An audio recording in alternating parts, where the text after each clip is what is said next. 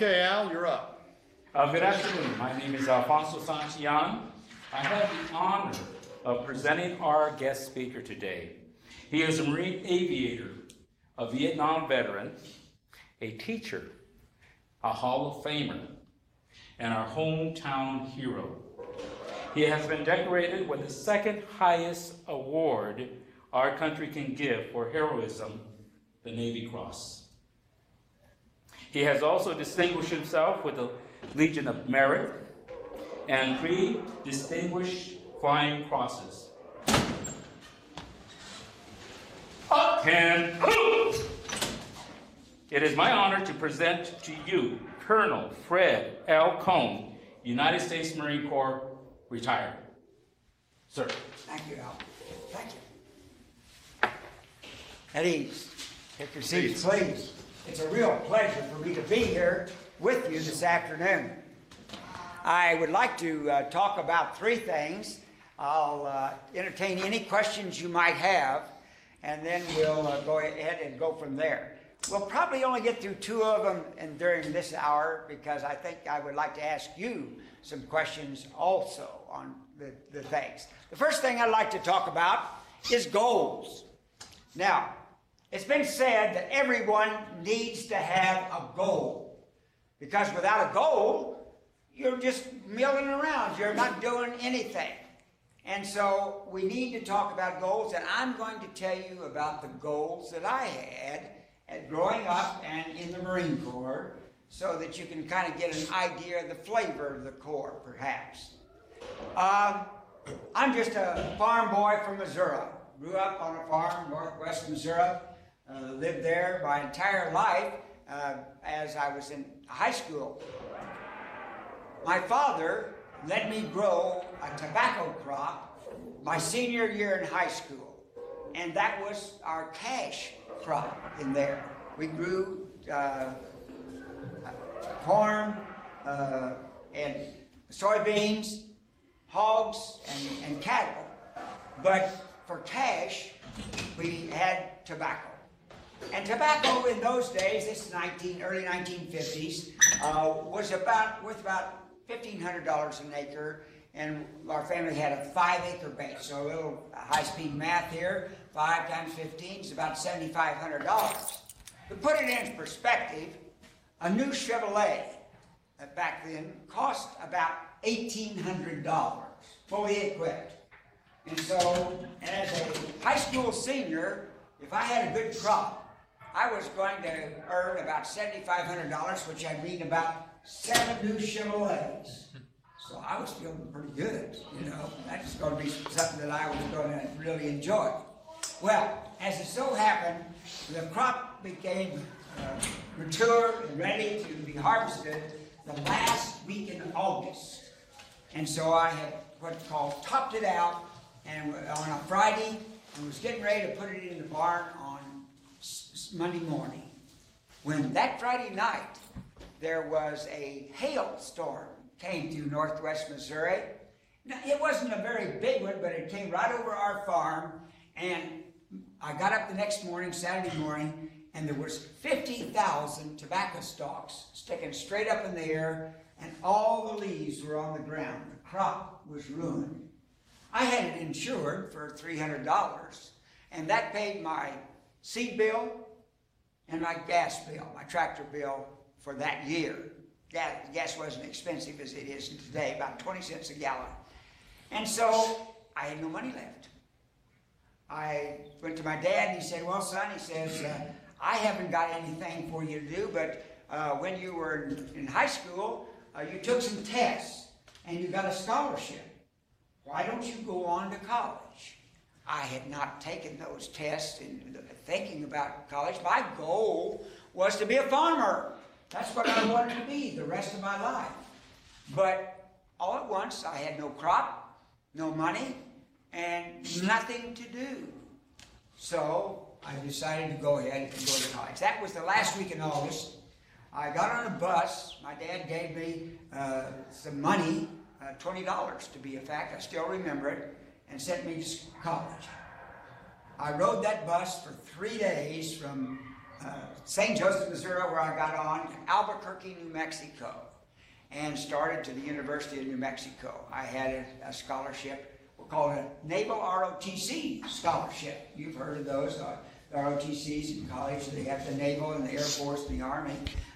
They all give them, and you can take those tests when you're a senior in high school. I had taken them, like I said, just to see how I do, not with the thought of ever going to college, but you know, there was a bunch of us that took them. We all went down and had a good time taking the test, and several of us passed it, including myself.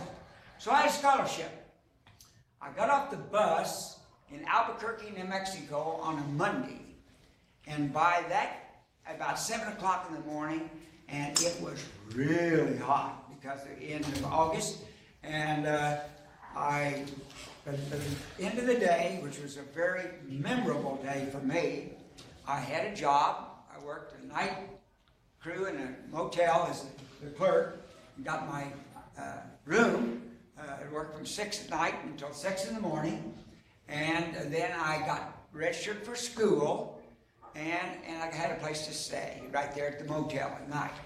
So anyway, I got to the school, and the registrar said, well, what do you want to take, cowboy? I said, well, I'm a farmer. I want to take agriculture. She said, you don't teach it here. I said, you don't? Well, what do you teach? She said, well, we have an engineering course. I said, sign me up for that. The reason I tell you that story is that I didn't have a backup.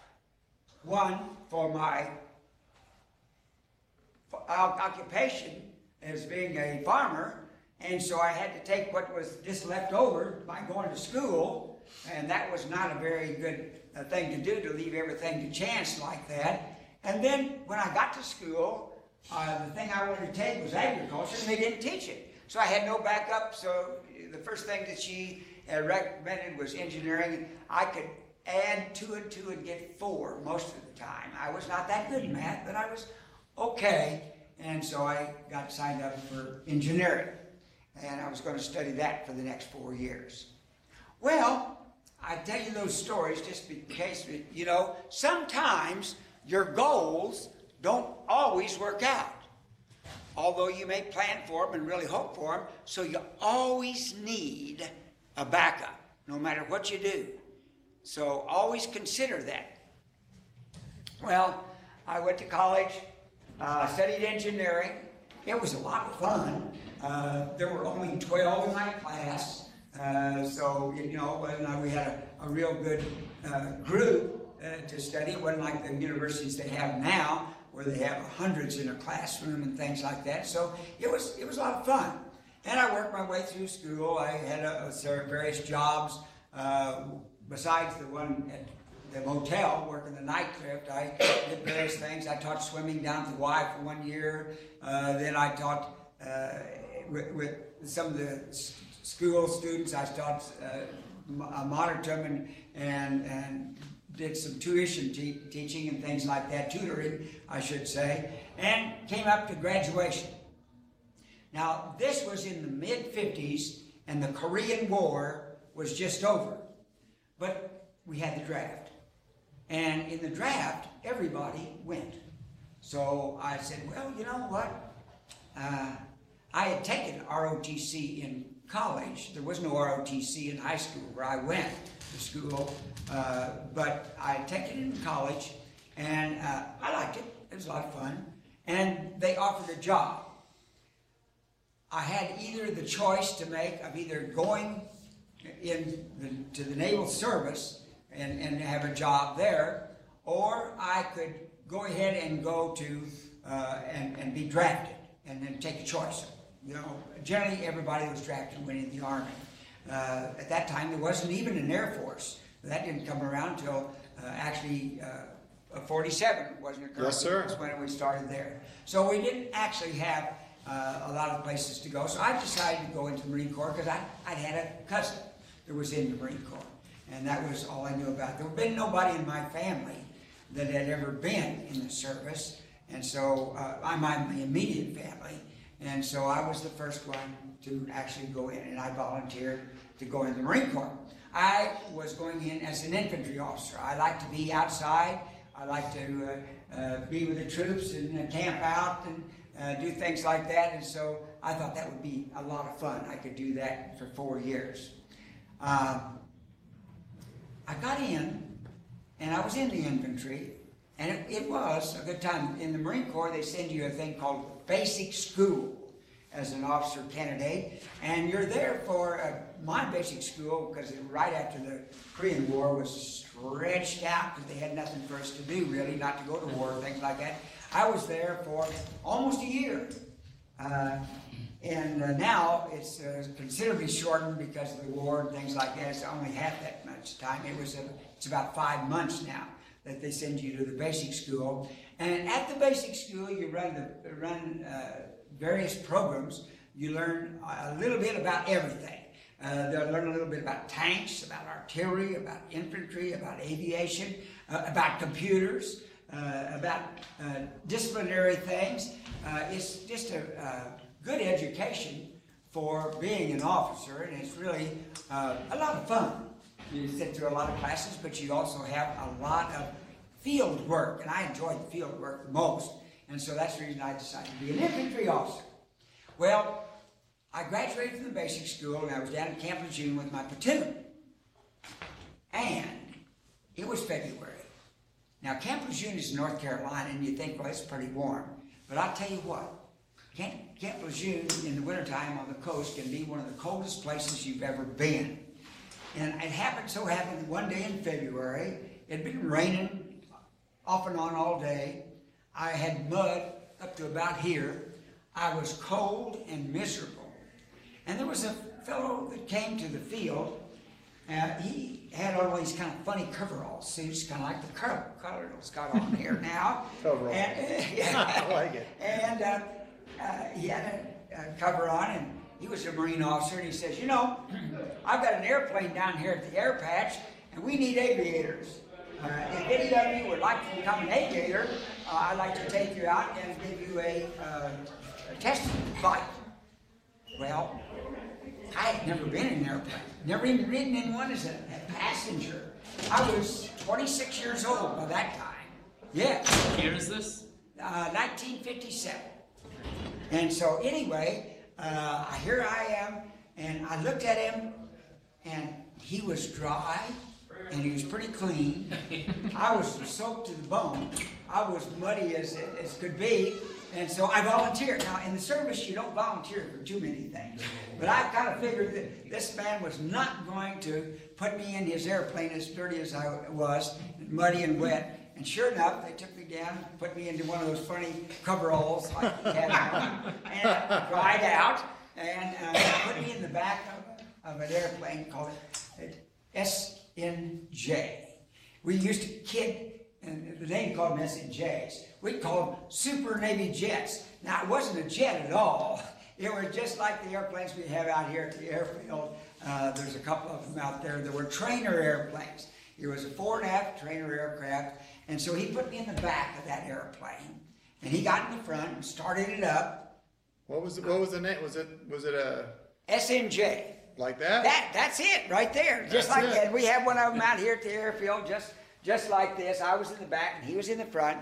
He taxied out, and I didn't know. I saw a bunch of instruments there and a stick between my legs, and you know there's a throttle handle over here. I didn't know. And he took the airplane up, got the wheels in the well, and said, "Okay, Cone, you got it." I said, "Wait a minute, I don't know what to do." He said, "Oh, it's easy." He says, "You just take that throttle stick and push forward, you go fast. You pull back, you go slow. You take the stick and you pull back and you go up. You push forward, you go down." I said, "Oh, okay." So for about a half an hour, he kind of guided me around and things like that.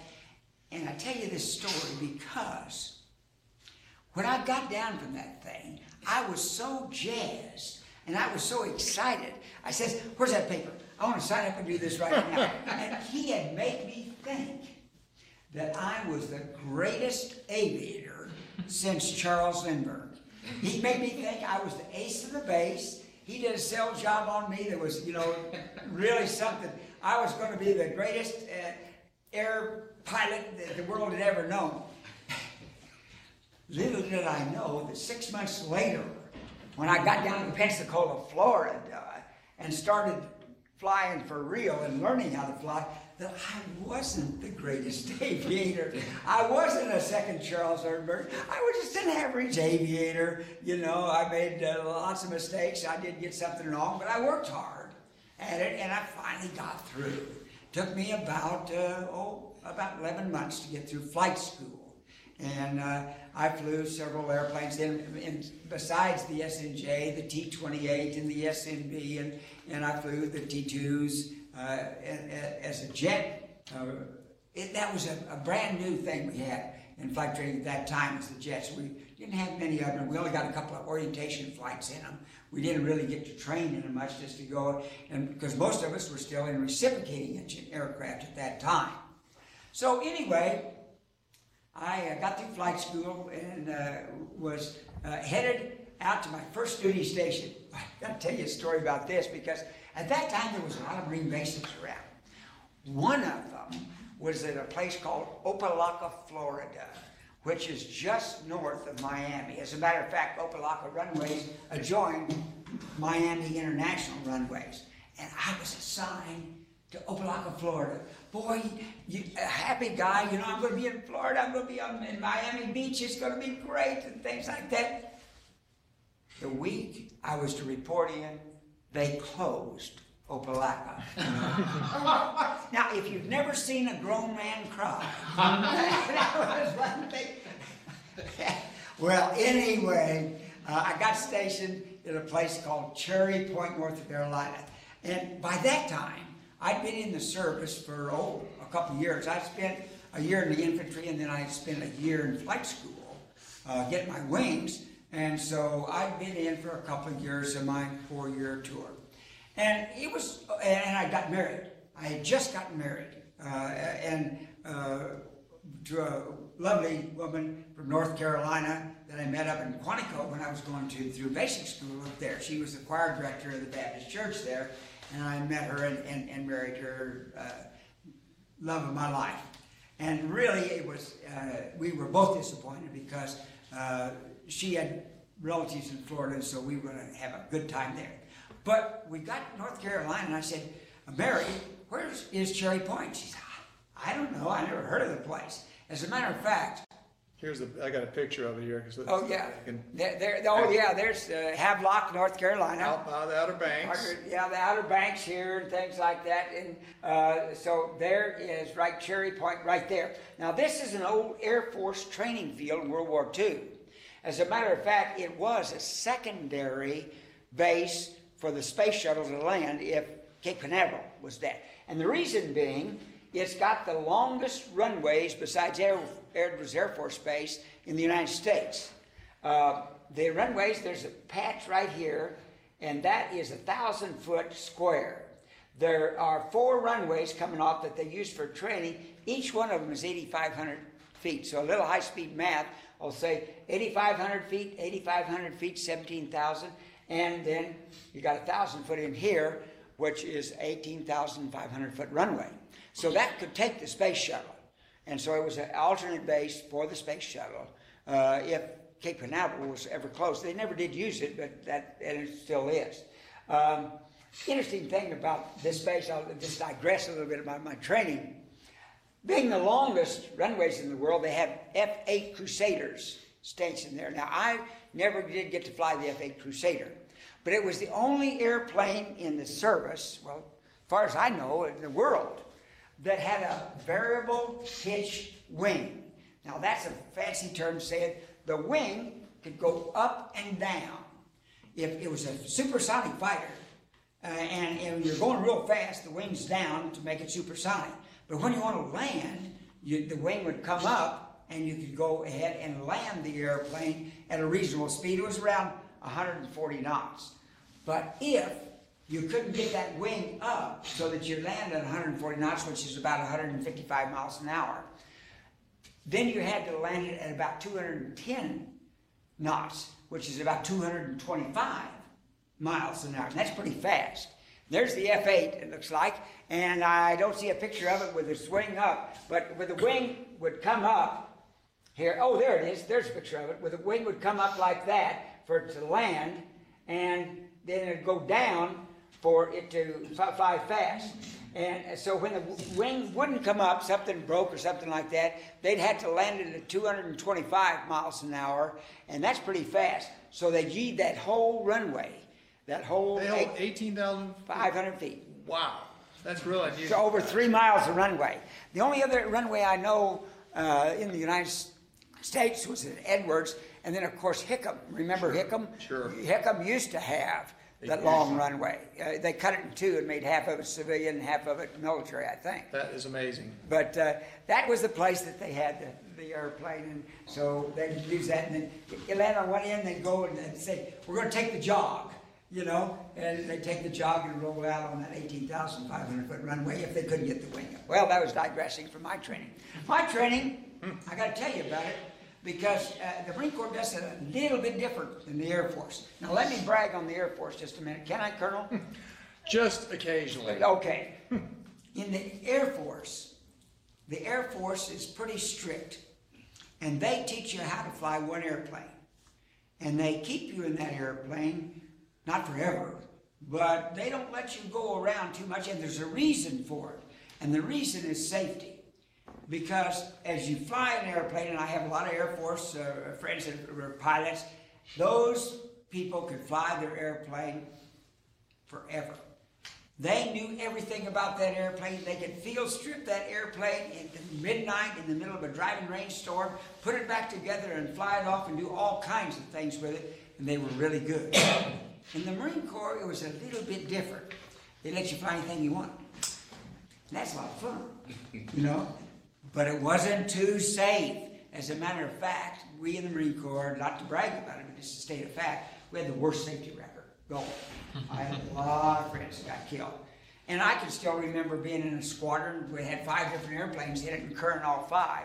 And I'd get in one airplane in the morning and fly it, and get in another airplane, different airplane in the afternoon, and I'd say, I know this airplane's got an altimeter in it, I just don't know where it is. You know, I'd have to look for it. Well, that's not very safe. But why did they do that? Well, I don't know why. It's just because a lot of our senior officers at that time had flown all the different airplanes, and they thought everybody should fly them, so they did. You know, they've changed that since I was in, and which is for the better. That they're more like the Air Force and the Navy. They're much safer. But anyway, after I went through training, and I got a little bit of jet training there, I got stationed at Cherry Point. Funny story about this. I walked into the personnel officer at Cherry Point. My friend Jack Daly and myself walked in together. We both graduated from flight school together, gone through basic school and all that. We'd been in a couple of years together. And his father had been in the Marine Corps. I never had anybody in, so I didn't know it. But anyway, we walked up to the personnel officer, and he says, "You two are going down to the transport squadron." I said, "Wait a minute. I'm not a transport pilot.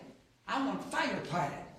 And he says, "Get out of here. Sign it, get out of here. You're going to transports."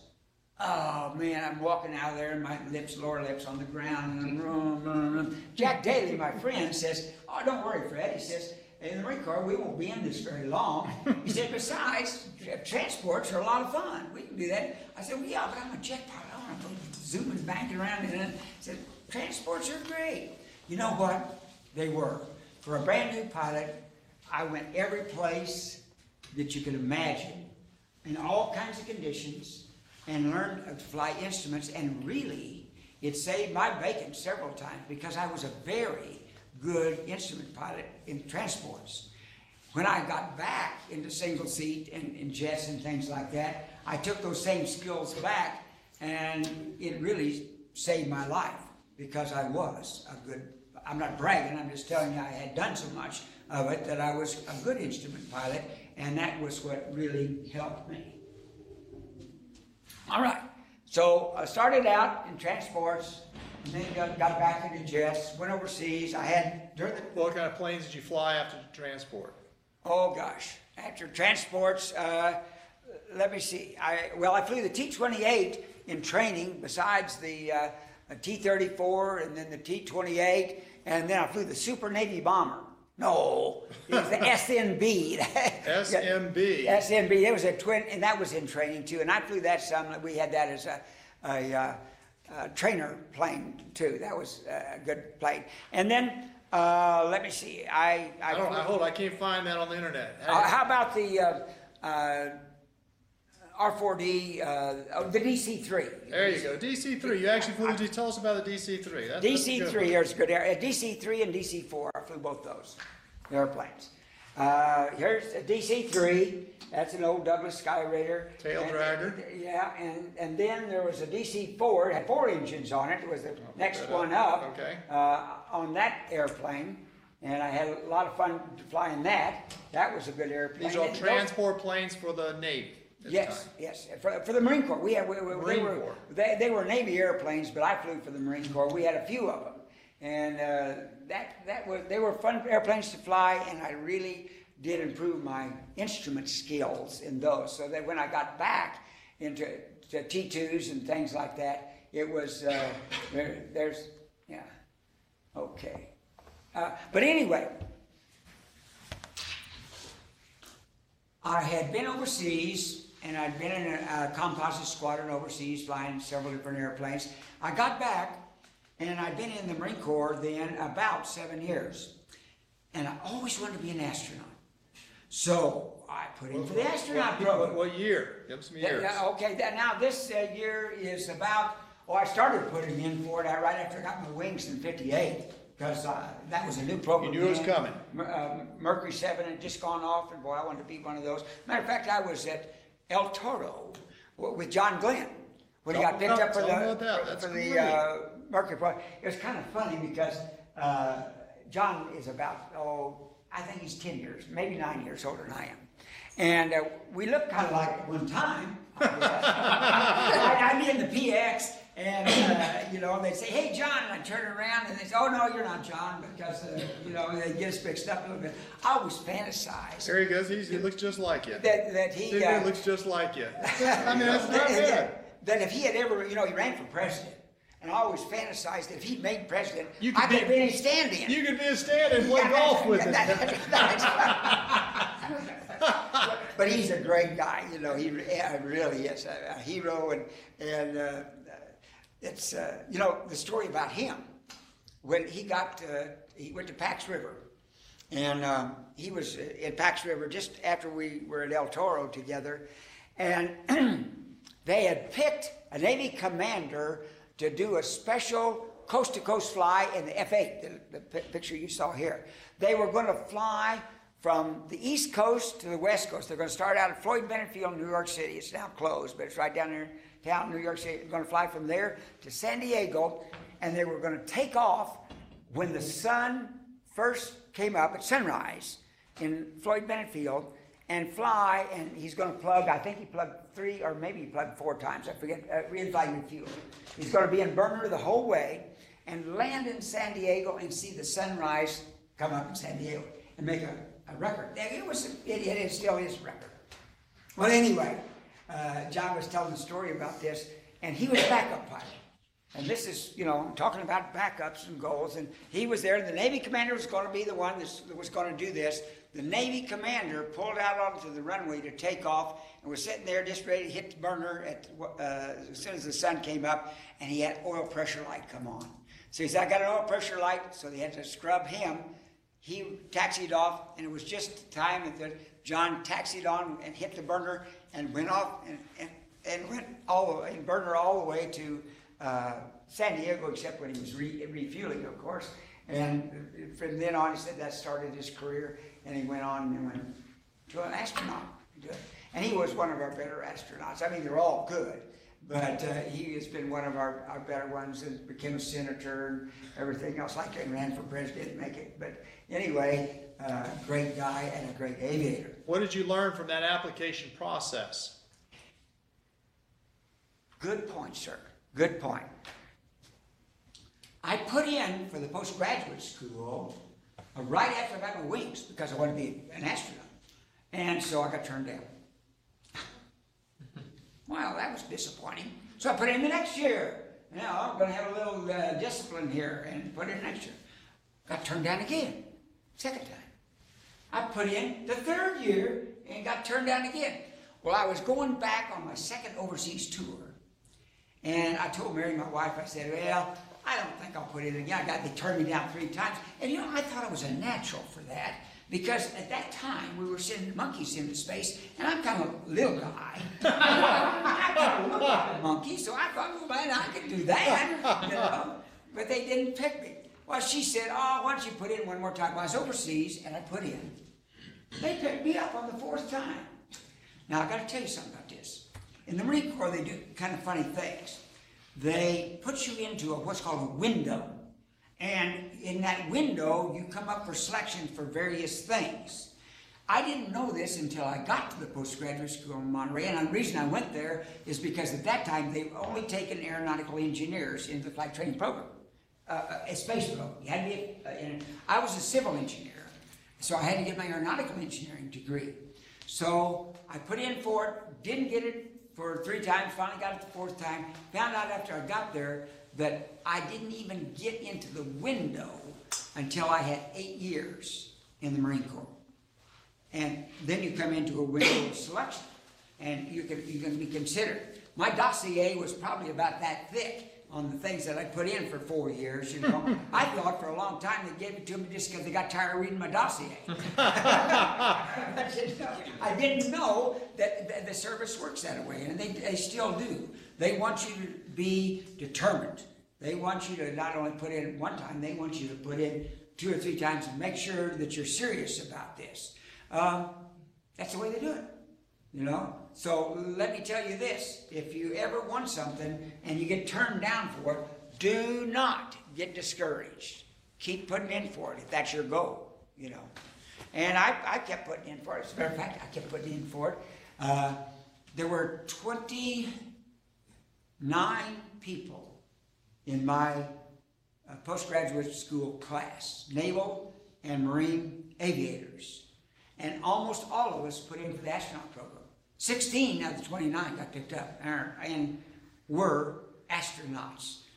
You know, Gene Cernan and Ray Evans and Bob Overmeyer and all those guys, they were classmates of mine. They all made it.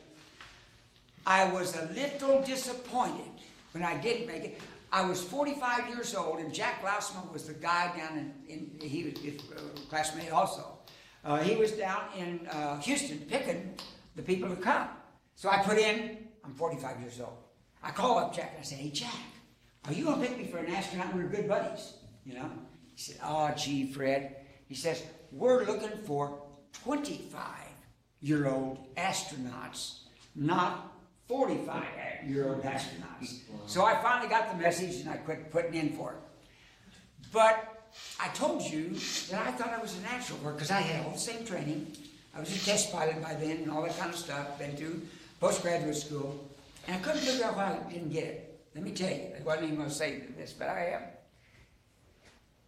When I was at postgraduate school and graduated,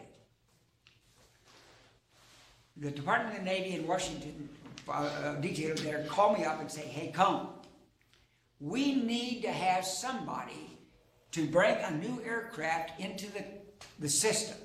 It's called the A6 Intruder, and it's a super secret gee-whiz aircraft with a lot of electronics on it. It's got all these kind of things that it can do, and we need a maintenance officer for it, and you've been in maintenance your whole entire career. You got a postgraduate degree now. Will you go to the squadron and take it? And I said, throw me into that briar patch. Yes, I will. Yes, yes. When do I have to be there? I said, well, of course, you had to be there yesterday. I said, well, I got to graduate. You know, this was like the month before I was going to graduate. And they said, well, we'll let you graduate, but you got to come right then. So I went up to the admiral that was in charge of the postgraduate school, a really nice guy. And I said, Admiral, I've got this opportunity to bring a new aircraft into the system. It's a golden opportunity for me. But to get my master's degree, which you had out of there, you have to write what's called a thesis. Now, a thesis takes anywhere from 3 months to 6 months to write. It's a big document. It can go up to 150, 200 pages. And you got to do a lot of research on it and spend a lot of time, you know, sweat and energy and tears and blood and everything else to get that thing done, you know. And all my classmates except me were going to stay on after the 2 years and do it and finish it in 3 to 6 months, and then they were going to go to the fleet. But they wanted me right then. So I went up to him and I said, Admiral, can I write my thesis while I'm in the fleet? And he said, well, that's going to be pretty hard, Cone, but he says, we'll let you do it. I said, I'll let you do it. I'll give you 5 years to do it. Oh, that's easy. Easy, Admiral. I'll do it. Well, graduation came. Mary had the kids in the car and the dog and everything, gas car'd up. I ran across the stage, jumped in the car, and went back to Oceana and started my new job as the maintenance officer of this brand new squadron, brand new inventory. I didn't realize that when you get a new piece of equipment in the military, that is a big job. Like it's 25 hours a day, 8 days a week. And I worked my tail off doing that for a whole year. And then, you know what? They gave a war. So I went to war. 15 months of war. Came back, had another year transitioning another squadron to go, and then went to war again. Another 15 months in war. Came back, all at once, my 5 years is up, and I hadn't finished my thesis. So, I graduated from the Naval Postgraduate School, which I was supposed to get a master's degree in, with a bachelor's degree in aeronautical engineering. I'd taken all the courses. But you didn't get the master's because you didn't write the thesis. I didn't write the Isn't that thesis. crazy? The point is here, when you start something, you finish it, okay? Now, that was my own fault. And people said, well, are you sorry that? Well, yeah. You know the reason? I'm going to go back one. It knocked me out of being an astronaut. The reason being, when you get to when you get to that point, you get into a situation. You're right now. You're on a pyramid, and you're down here, right here, high school. And then you're going to get into college, and then you're going to get into a master's program, or you're going to get into another program. You're going to start climbing this ladder to get up here on top, okay? And you notice that as you get up here on top, this becomes a lot thinner up here. There's a lot fewer people up here. And when you get a lot fewer people, you get these same people that are coming in here, they got all these qualifications. You know, in my case, I was a test pilot. I had all the flight and jet hours and things like that. I'd been to school, but I hadn't finished that master's degree. So when they opened up my dossier, my book back at the headquarters to look into who they're going to select for astronauts, they looked in there and they said, oh, come on, oh, wait a minute. He didn't get a master's degree. Push it over the side. They'll do that. Doesn't make any difference what the color of your eyes is, how you part your hair, what you do. They are looking in everything, not only in the military, but in the civilian life too. They're looking for reasons not to select you to get up here. Okay? They got so many people that are qualified, and they've got so much talent that they've got to find a reason to not qualify you, and any little thing will toss you out. It's not that they don't like you. It's not that you couldn't qualify for the job, but you don't have what they want as far as the qualifications are concerned. Nothing personal about it. They just got to narrow down the field. Now, you're going to be in that situation one day yourself. You're going to be in a place where you're going to have to judge. You're going to have to take people, and it's not easy, I can tell you. The colonel can tell you this too. He's been on promotion boards, as I have, and things like that. It's really not easy. In the Marine Corps, I used to stand on a lot of enlisted promotion boards, and we'd get down and we'd have a bunch of Marines who were all the same. They'd done all kinds of things. We'd get down and we'd pick them, finally, on rifle scores. Who scored the best on rifle range? You know? And that's dumb, but you got to have something that you can't just call because, you know, like the guy, you like the color of his eyes or part the way he parts his hair. You can't do that. You know, that's not right. But if they have done something a little bit better, even if it's just a rifle score, they'll select them. Then right top, you know that well. So what I'm telling you is this. Do the very best you can wherever you are. You know, have your goals, yes, but you want to have a backup. Well, yeah, my goal was to get to be an astronaut. I got up to here, and I didn't make it. But, you know, I had a backup. What was the backup going to be? Well, I been a maintenance officer my entire career, and I loved it. I was an engineer and things like that, and it was really fun to be out and work on the airplanes, and so I was doing what I liked. I was flying airplanes and things like that, so I just kept on. It was kind of a funny story because while I was in school, I worked for the Forest Service on the summertime. Matter of fact, I worked here in the Kaibab and St. Grace Forces as a surveyor. And anyway, I worked as a surveyor, and it was a lot of fun. So they gave me a rating in the Forest Service way back then as a GS3, which was pretty good then. And they said, well, you got a job when you get out of the service, come back and work for us. And I'd been in the Marine Corps for, I don't know, 4 or 5 years, got to flying. And Mary and I, both from the farm, my wife and I, we liked moving around. They moved us 24 times in 30 years. Now, that's a little much, but that's okay with us. Anytime they say anybody want to volunteer to go play band, we had our head out the door, ready to go, and had a great time doing it. She was a great wife, and we really enjoyed it. But, the service is not for everybody. I realize that. But you all are getting a taste of it here and things like that. I'm just about out of time, and I only had one question as we're going along. I guess I could kind of wrap it up by saying I flew for most of the career that I had. However, in the Marine Corps, a little bit different than the Air Force. When you're in the Air Force, you get to fly an awful lot. Again, like I said, the Air Force pilots, I hate to admit this, Colonel. I hate to, but it's true. The Air Force pilots are awfully good, because they keep in the seat and they get to be very good at their job. In the Marine Corps, you move around a lot. I had a lot of ground jobs. I was G3 of an infantry division as a Zoomy, as a pilot. I had a ground job, and I was a forward air controller, ground job. So you do a lot of things in the Marine Corps I'll put it this way. They train you as a Marine to be an infantryman. And you are basically an infantryman no matter what you do, whether you are in tanks or artillery or airplanes or computers or whatever. You are basically an infantryman. And you are there to support that private out there on the point with a gun.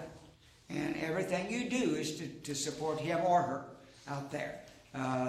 So we train a little bit differently and have a little bit different priorities that the other services do. But it's fun.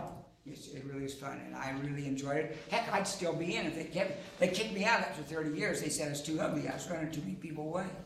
They wouldn't let me stay in. Oh, well, no. That's true. You have about 10 minutes, sir. They don't see many Marine uniforms. Can you tell about your uniforms, some of your decorations or war stories there? Decorations, they have badges here. These are shooting badges. And every Marine is an infantryman. So we qualify every year. You have to go out and shoot the pistol, and not have to. You want to, go out and shoot the pistol, shoot the rifle, and shoot the machine gun, and everything else. It's a lot of fun. In the wing, when you're flying, you have to qualify with your airplane. And that's a real syllabus, too, that you have to go through. They make you do all kinds of maneuvers, but one of the things you have to do, I was an attack pilot. Now, your colonel here is a fighter pilot, and the fighter pilots are a little bit higher than the attack pilots. As a matter of fact, in the Marine Corps, they call the attack pilots the attack pukes. Okay. It's a little endearing term, but really, the fighter pilots are a little bit up here, higher than the attack pilots. But in attack aviation, you have to be able to hit the target. And you practice a lot on air to ground ordnance and things like that. You do have some air to air that you get to do, but very little, not as much as the fighter pilots, and you don't get as proficient in it as the fighter pilots do, but you do get very proficient in your air to ground. You can do pretty good. If you practice enough, anybody can get it. It's kind of hard when you start any kind of a thing to be accurate and things like that, but they have contests where they get the circular error problem, CEP they call it, and you got to get so many targets, so many rounds on the target and things like that. But anyway, you get these badges for shooting the rifle and pistol, and you get to do those all the time, and I still like to go out and shoot. It's a lot of fun. The others are mainly, I've been there type of things, you know, for various theaters you go into. The Marine Corps doesn't go as many as the Air Force does. They go all over the world. And so they can get European medals and ribbons and things like that. Most, all of mine are Southeast Asian. We weren't in Iraq and Afghanistan when I was in. Now, the Marines today have ribbons that they've been in those, and those show you the various places that you've been or things that you've done. The wings, of course, you get after you graduate from pilot school. You can get jump wings as a paratrooper. You get jump wings there, and then we have WIZOs and things like that who are officers that do the electronic things. Electronics is big, very big. As a matter of fact, it was big even in Vietnam. Now it's even bigger.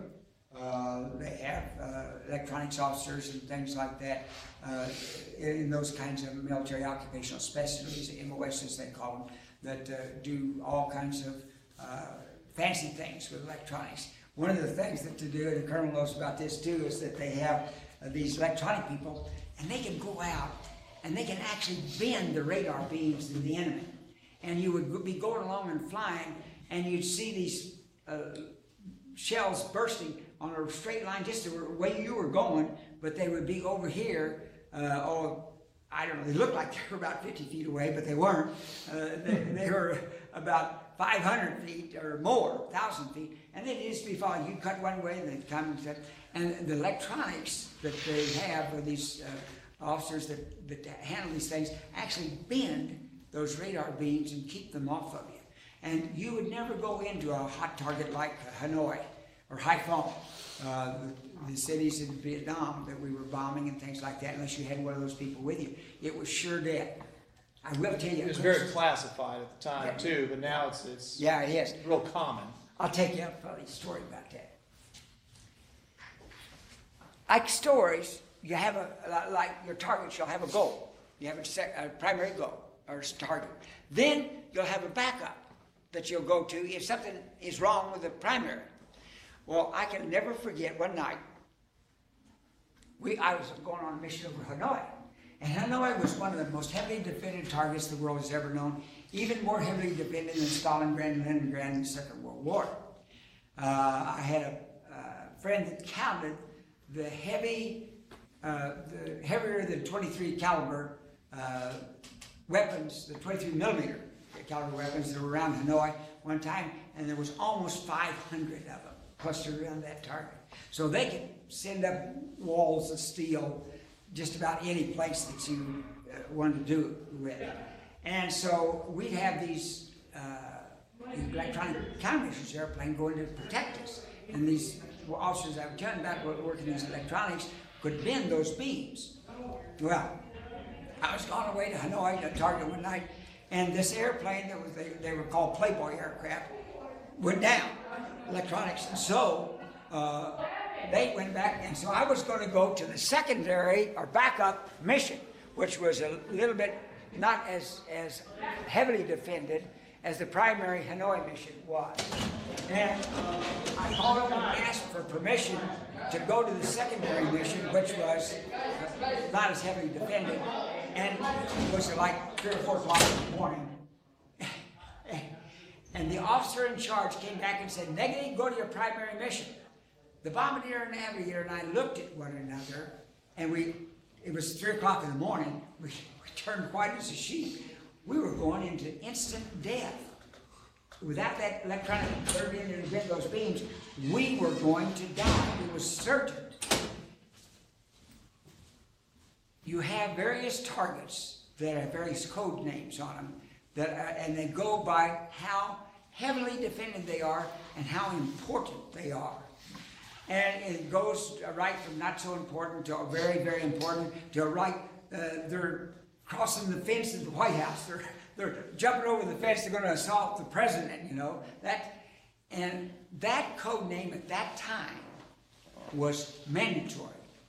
And every once in a while you come up with one of these thoughts that's even better than you think about.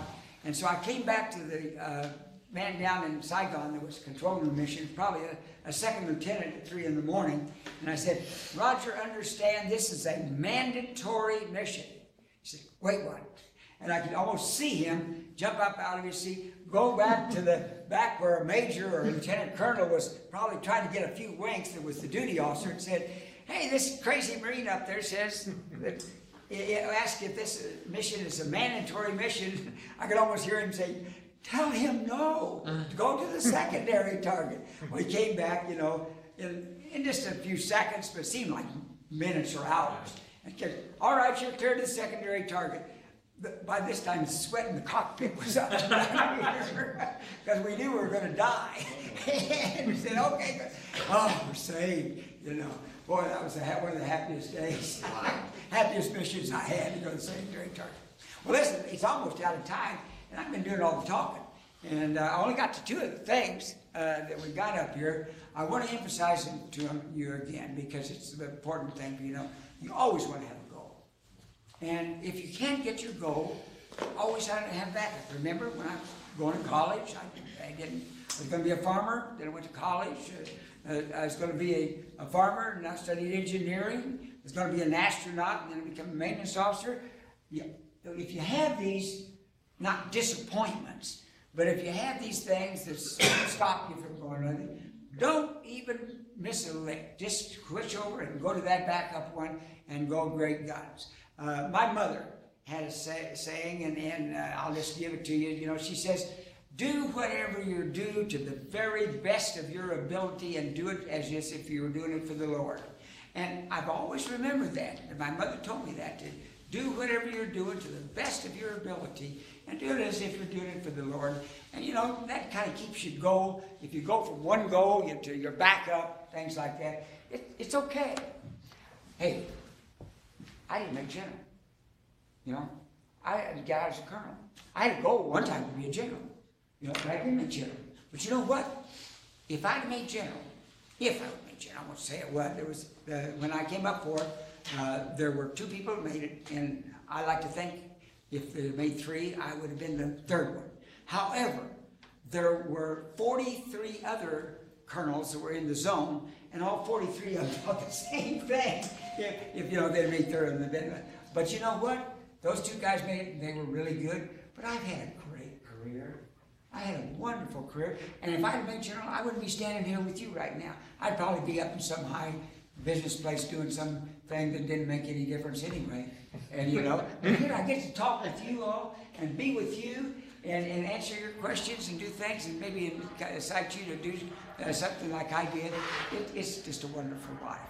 Really all right, everybody give them a round of applause. Thank you very much. Boom, Jay Hunt. Go do great things. Dismissed. Go do